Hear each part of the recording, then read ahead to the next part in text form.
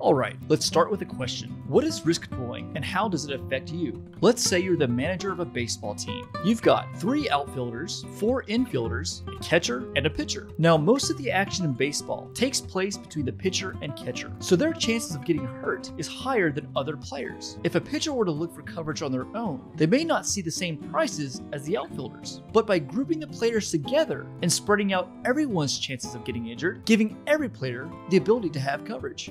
This is especially helpful for those players changing position mid-season, like going from the outfield to being a pitcher. By joining the State Group Insurance Program, you're not only becoming part of a team, you'll be part of an entire league. In other words, you'll be joining a risk pool of local government agencies that's 26,000 members strong, making your premiums more stable and predictable for years to come.